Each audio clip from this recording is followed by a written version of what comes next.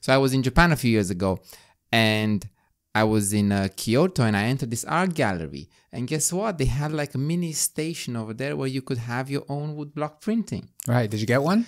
It was totally free of charge. The lady's like, yeah, look, this is the process. And I was so excited. And I had my own little woodblock print. I know you're also a Japan geek. I am a Japan geek. Japan geek. Well, for me, the love of Japan comes from martial arts, and obviously later on movies and art and everything that's Japanese. What about yourself?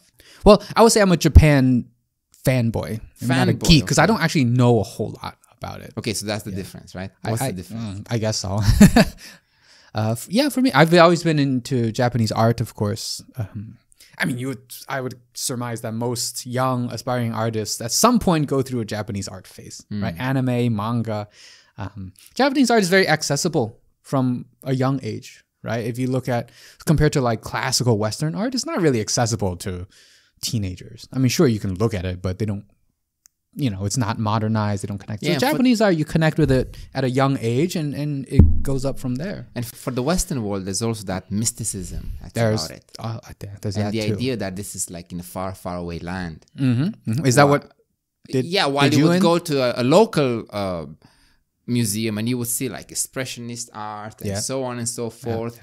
And like, there's nothing Japanese here. Like, where's the Japanese stuff? Yeah. In my art history, art appreciation courses in high school, college is 95% Western art.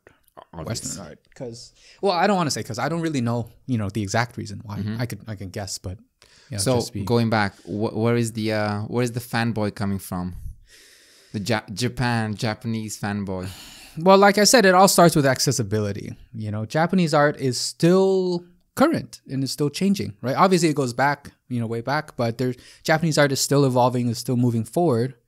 And I think that's why most people like me get drawn in at an early age, and it just goes deeper and deeper and deeper, right? You start with, I don't want to say shallow, but like I'm going to say shallow things like manga and anime. Like surface level. Surface level. Although even for manga, it's like, it's an amazing art form. Exactly. But you can really go in, and as you go in, it just keeps going and going and going. So it's very easy. That's kind of how I've spiraled into that. And then the rest of the culture and everything follows once you get into the art. But it was the art that I got into at first.